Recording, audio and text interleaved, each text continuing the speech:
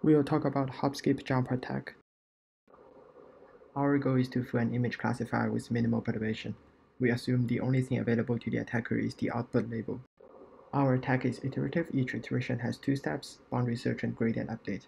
As an example, we have an image classified as cat. Our goal is to fool the model it's a dog.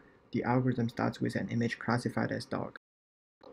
In the boundary search step, we do a binary search between the target and original images, outputting the image closest to the boundary. In the gradient update step, we first add small random perturbations to the image at the boundary and then feed them to the model.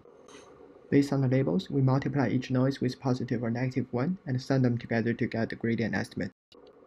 Finally, we add a gradient estimate to the image at the boundary. These steps are carried out iteratively until it converges. HopSkipJump is significantly more efficient than several state-of-the-art decision-based algorithms.